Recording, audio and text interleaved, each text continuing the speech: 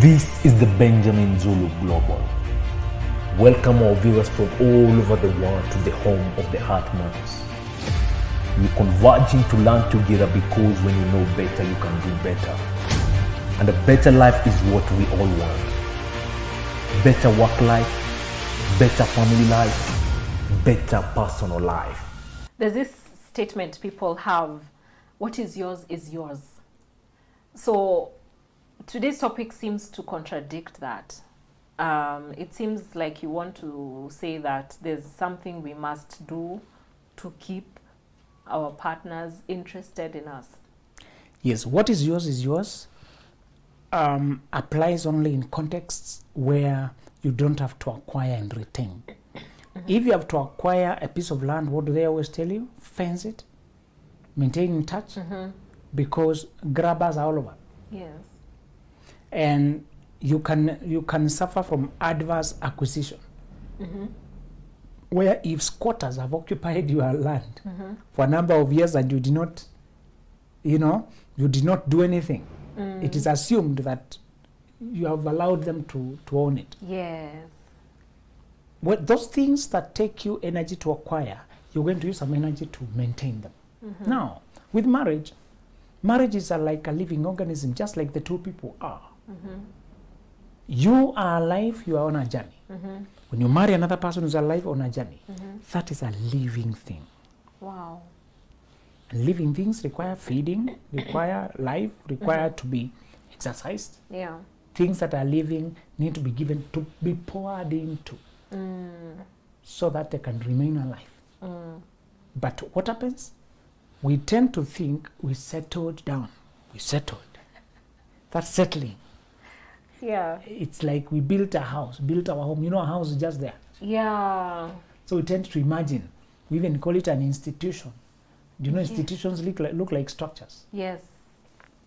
So we don't perceive marriage like a journey that we must keep moving on, Yeah. that we must keep doing. Today I want to focus more on the side of men, what they must do to make sure their wives don't lose interest. Yay! I love it. I'm here for it.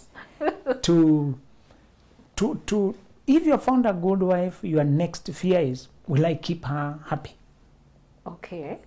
wanting to be with me? And there are levels to marriage. You can have a marriage that is barely breathing. It's on life support. Yes. I see you. Yes. Uh-huh. And you can find a marriage that is vibrant and alive.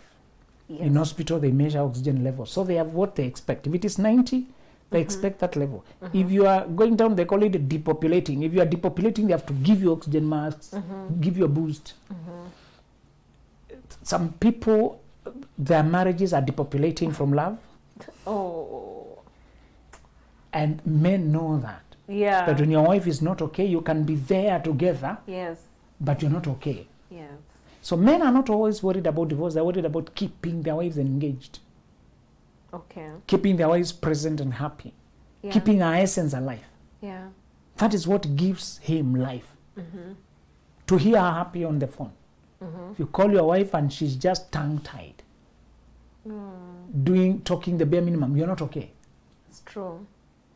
If she's not doing those extra mile things, the extra Yeah. mile, Yeah.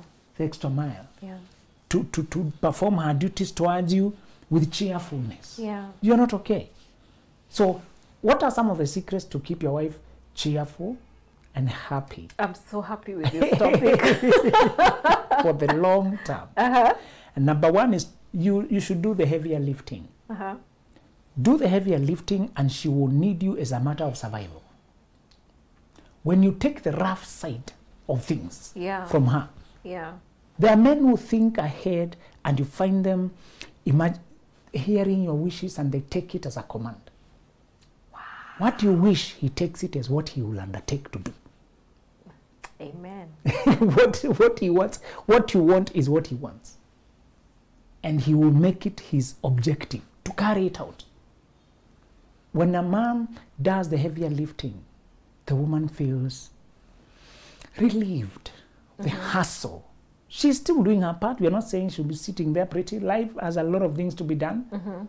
But the rough lifting, including things like in the house, you know, when you want to load the water dispenser with that heavy thing, you have to load it. There are those heavy tasks, taking out trash, those simple things, but they include lifting physically. There's another lifting that is not just physical, it's also mental. Yeah. They start handling the rough side, the rough side of things. One of our lecturers would tell us she doesn't know the price of insurance. She never has to deal with car insurance. The husband organizes it, a boy has come, oh, Mom, we are putting insurance, they're done. And I was sent, put, it's renewed, done. She doesn't have to think who to call, who to do what. Yeah. And there are men who deal with the rent to remind themselves they're not at their home yet. If you see a man dodging rent, he will never build a house for you. Yeah. Let him face, even if some of the money is coming from it, okay, but he wants to deal with it. Rent. Yes, the landlord that would negotiate with, it's late, he's going to be called to deal with it. Because when he's forefront, he's leading in truth and he knows how to solve this problem permanently. He needs to feel it to solve it. Yeah. You know? If we are doing small things at home that like the gas refill, the cylinder, the organizing the logistics, the annoying side of life. Yeah. If he reveals it at urgent at night when we were cooking, he will think a way out of that. You might get a second cylinder for a spare, for standby. He can think outside the box. Yeah. If you do the heavier lifting, a sincere woman will always be appreciative, knowing her single counterparts, what they have to deal with. And that side of the manly side of life, we are constructing something and you can deal with the contractor, you can check this, what does it add up, you can see loopholes, you can sit there. Sometimes men will work from site. The day they are doing the slab, when they're doing the shuttering, a lot of consumables can be stolen, like cement. Oh, yes. Or they can give you funny figures. We used 100 bags when they only used 70. Yeah. Yeah. So there's a part where the man knows where the loopholes. Yeah. Even if the woman comes there, she won't know what is going on. Yeah. Unless she's very experienced. Yeah. So the man wants to be there. We're not saying single mothers can't do things, can't build. We're just saying when you are married, and if there's a man, you're the husband in the home, and you take that heavier lifting from her, she will feel safe. When you do that, what do you bring out? You bring out the princess. Oh, yeah. The princess is an energy of a daughter, not the energy of the mother. The queen energy is fighter-like. It's territorial. A woman who lives in that energy is too tough and thick-skinned. She cannot be pampered. She can't rest to be nurtured and spoiled. Love will never flow when your woman is always a queen. Take the heavier lifting shots, she's a princess. Playful, sunny, easy. She brings out now the flavor in your family. She brings out the fun in your love. Yeah. She can now think aesthetics, colors, softness, petals, roses. She can think that way. Yeah. And it's perfect blend. Yes. When a man, it's always dodging, and the woman has to butt heads with life. With other men. You know, that's not a good thing. Yeah. You know, and the car world knows how to exploit women because by mentioning funny things. Yeah. They also try it as on men, but sometimes I can say the part you removed, give it to me.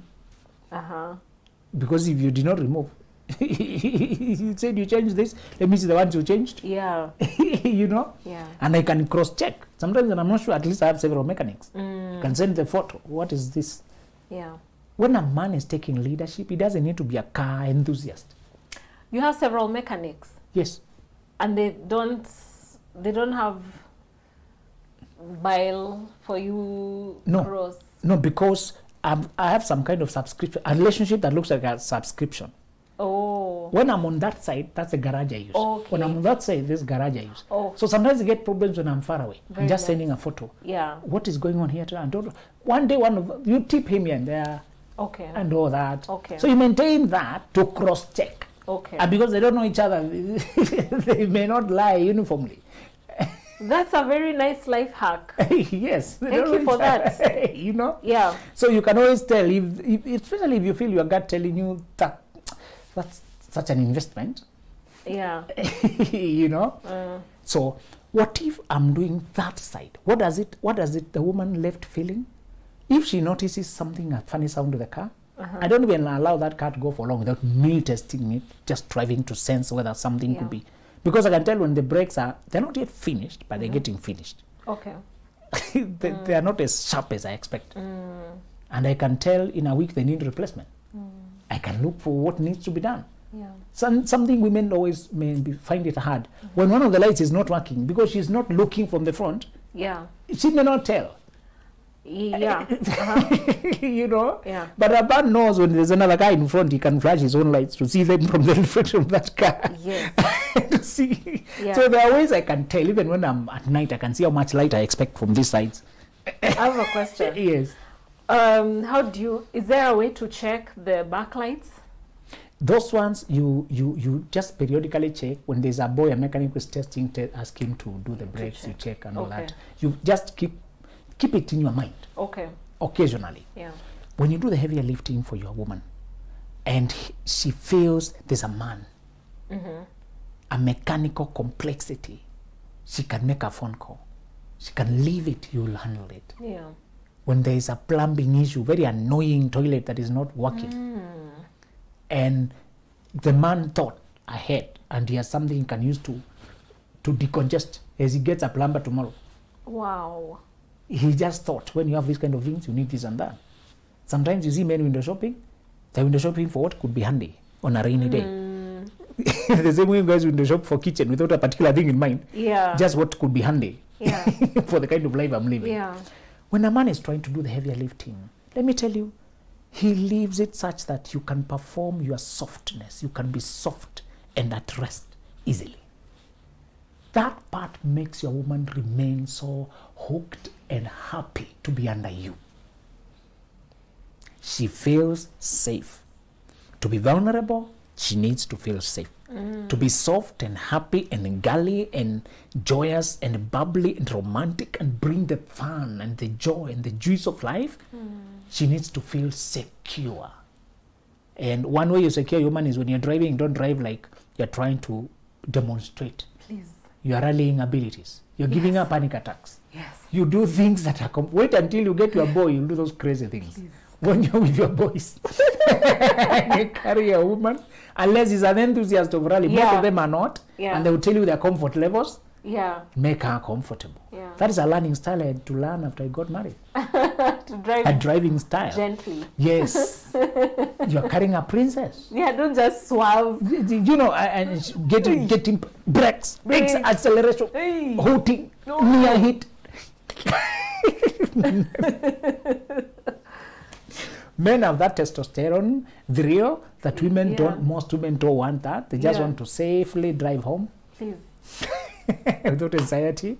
Yes. So if you learn that, you do the heavier lifting when you're driving, and you can drive her and she's comfortable, which means you don't have to keep her on those levels where you're just getting a car for the woman because she says she's okay with the small, and then you keep her there only.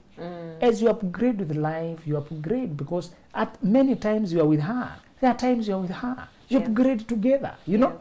A lot of men find it easier when the lady's car is the one they're using for the family. Not all, but a lot of men, because she'll keep it soft, it has fragrance, it has a better life, it has snacks. Daddy's car is as dry as 40 Jesus. There's nothing like, maybe energy drink, a very bitter thing. That's the only thing you can find there. There's nothing there. You know? So a lot of times that softness of the woman, you can organize family around it. Okay. And kids will like it better. Everybody will be happier. You know? So we are saying a lot of times when you do the heavier lifting, the woman feels the difference you make day by day. Doesn't mean she cannot contribute. Sometimes, apart from the cash money, making the payment and following up on the execution is also heavy lifting. Yes. For example, you need an excavator to do some work. Go shop for the excavators. Listen to the language. Monitor the hours they are charging you, because sometimes they charge per hour, or they charge per work, or they do it slowly to finish and go. Who is doing all that? To check, we only wanted to get out cotton soil. Now, woman and cotton soil, cotton. So have we got cotton, red soil? Madam, that language is heavy for the woman. Yeah. And if you handle it so that the work is well done, we think together, but I do whenever it's implementation that involves some exposure to problematic people, Yeah. Yeah. You know, the man will handle it. Yeah. He will shoulder it, shoulder it. Ah, that woman feels she has arrived. Yes. So always give your woman a reason to say, no, I'm better with this guy. Life is better with this guy. Yeah. And you can handle that. If it comes to a place where there is exposure to arguing, bargaining, risk of being exploited, she can even pause and throw the problem to me. When she can pause and tell me, pick up from there, these guys are understand what they are saying. Yeah. I can pick it up there, and when they hear that the one who is here, this one is close, knows what they're doing. Yeah. They are also the appetites, their selfishness goes down. Hey. You know. Yeah. Sometimes when you go to places like they are billing in a hospital, if you're not keen eye, some things are exaggerated, others are just left there, others are just automated. So if you don't scrutinize, so in this life, don't say, I am not detail oriented. The devil is in the details. You must be detail oriented. The devil is in the detail, the fine print. Yeah. Those things. You must ask questions. Even if just keen, just check. Yeah. When I was young, I never used to bother about supermarket receipts. Until I realized that sensor thing can sense the same thing 3 times. Even if the cashier is not trying to steal from you, they can just. Yeah. So particularly when the bill is beyond what I expect, because sometimes you estimate in your mind. Yeah. So I learned to have an estimate of what I expect. Yeah. If my estimation is too far, now I'll check. I don't check every day, but if I feel a need to, I always pick my receipt. When I was young and naive, I never used to pick my receipt. I pick my receipt because sometimes they don't pack something, they forget it there. Yeah. And you reach home, it's not there. It's there in the receipt. It's not there in your packaging. Some of those things you learn as you learn to do the heavier lifting. The second thing you need to do as a man to keep your woman interested is to chart an upward course for your family. To chart an upward path. You become boring after 10 years if your family is at the same place. Yes. Your woman can lose interest because you are no longer interesting. Yeah. There are no more aspirations and improvement. If there's something that gives women pride, is when they introduce their better life to their friends, the better things they're doing. And many of them are happy to accredit all of it to you. Yes. Says, my husband. Sometimes it's annoying. Let me just. Yes, Tell it's those annoying when you're the one women. hearing. Yeah. If you are the one My saying, husband this, my husband that. Yeah, you calm down. when you don't say it's enjoyable. Yeah. Of course you say it with measure. But if it's true, they're always asking about you are this and your shoes and the other one. Yeah. So even those men who are naturally, some of us who are very poor in estimating the size of women's clothes. Because we need also to be mentioned. You want mentions? You really have to try and learn. Okay. Because you want the credit. Yeah. You know, there before we thought if we just provide the money, let me pay for that one. Sometimes good women don't think about themselves too much. So she goes to the market, buys for everyone, nothing for herself. Okay. Children and husband come first. Yeah. So she's buying, I didn't get a good one for myself. So she looked more for you guys. Yeah. So there reaches a point where you have to look out for her. When you say you're charting an upward path, you're saying elevating, improving the quality of life of your family gradually and stretching towards it with intention. A lot of people hope life will improve. Automatically they'll get an improvement and a promotion or a better job and so they live. As soon as they can strike even their bills, they lean back. A lot of men live like that. As soon as they can pay bills and we have found an arrangement that works, that's all. Does just go to work, pay bills. That is a recipe for boredom and monotony will set in. Even your discussions become plain, predictable. You're paying fees, okay. This one went to next class, okay. This one went, okay. Yeah. You know? Yeah. You open a business and it's also plateau because the energy is plateau. When people are making surplus money, they start leaving work early, they trust the workers more. Yeah. They stop being creative, they hand over, delegate, and now they are a boss now. They are not coming early anymore, they're waking up at 11. When they were starting the business, they were there at 7. Now they are there at 11. I think that's one of the things you'll be discussing at the conference. Yes. That culture of when you just break even a little, you are happy now, it's making it. And you start this boss vibe. Boss.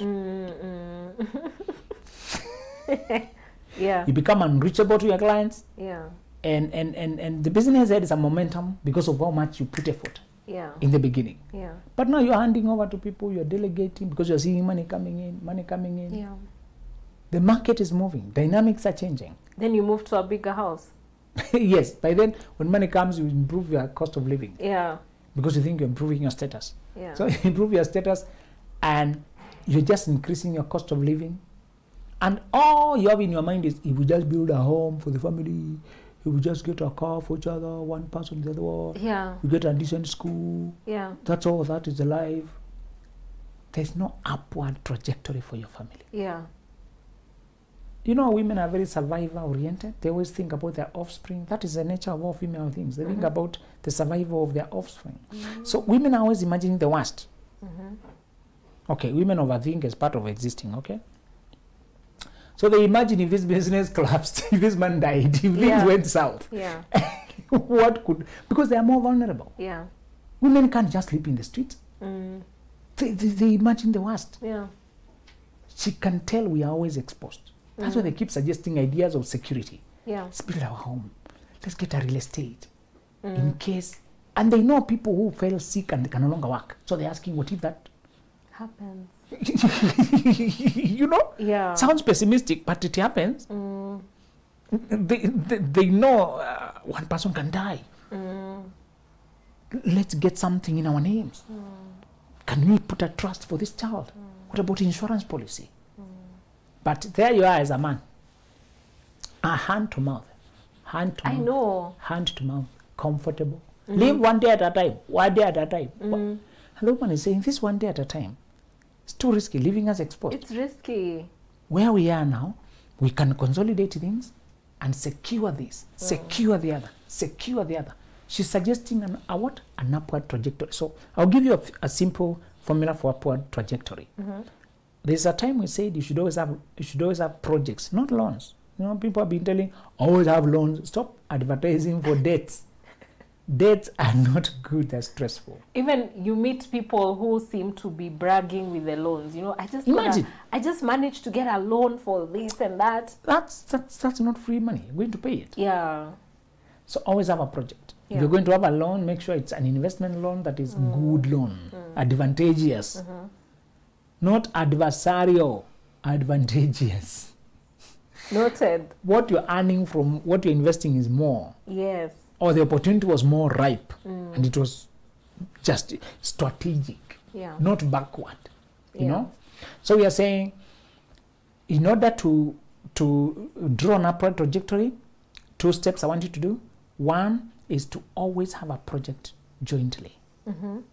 Have a project together. Yeah. So always have a project you're working on. Projects, most of them are forward moving. The next thing is I want you to have is family meetings where you can exchange ideas. You can pick on her mind. Even if you had not thought about things that way, you can hear her suggesting, for example, a large farm where you can build a home and keep livestock, grow your food. You know, we noticed the other day that we read several articles coincidentally, differently, but my wife was inside. We came across them that there's an influx of intoxicated food into our market through smuggling, pesticides that are banned elsewhere, too much quantities, and because they are smuggled, they end up in our tables. We buy them from shops, supermarket, whatever, and we had noticed in our circles a lot of diseases. You hear this one, the other one, it's alarming. Then you read the explanations from the health Ministry of Health, and we realize ultimately families will have to grow their food. Ultimately, the idea is not just to buy a quarter acre for building or eighth, and you notice an eighth can feed a whole family. Do you know that? I didn't know 50 by 100 in the normal city place. It's both an investment for future and a farm. You can plant fruits there, vegetables, the things that are most vulnerable. fruits are very vulnerable because you don't cook them. Yeah. So if you plant them, you are better. You know how to clean them, how to handle them. Yeah. You know when the spraying. You can. So the vegetables and the fruits, they were saying that's the most, and then meat, the most vulnerable. Yeah. And they're saying if you can find a way to in-source rather than outsourcing Yeah. that part of your dishes, Yeah. you can as well avoid cancers. You can as well avoid Yeah. many explosive bad diseases. Yeah. You can because many of these people don't care. They spray the apple with something to mature quickly, become very good. The tomato to look. Yeah. When you're growing for yourself, there's no conflict of interest. Yeah. You grow it naturally. Yeah. When you draw an upward trajectory, be meeting regularly. When you meet regularly, it's like a planning session. It's like a review session. And it can be a meal, can be a dinner. I used to think, I never used to think it's a thing. We just discovered it by accident. But I realized in the West, couples that are well-to-do have always done that.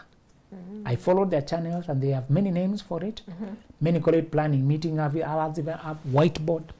Wow. So one person is presenting to the other one Yeah. their ideas. Yeah. The other stands up. Responds. I love that. Yeah. You know, another one had drawn a chart where we I were, love what that. we think. So they filmed part of their meeting to show us Yeah. how it goes, like just naturally. Yeah. So you may think you should do this to 50 people. Can you do it to just the two of you? I know. Yeah, you have a family. You have a whole system going on. Yeah. You The know. whole system. You know. Yeah. And they say because we do this weekly or we skip a week, do the other one. When we meet and do that twice monthly, it has become very reflective and forward-looking. And because we all have a time when we can say everything we think, and we harmonize, they said it ends up being such a bonding thing because you have a thing going on. Wow.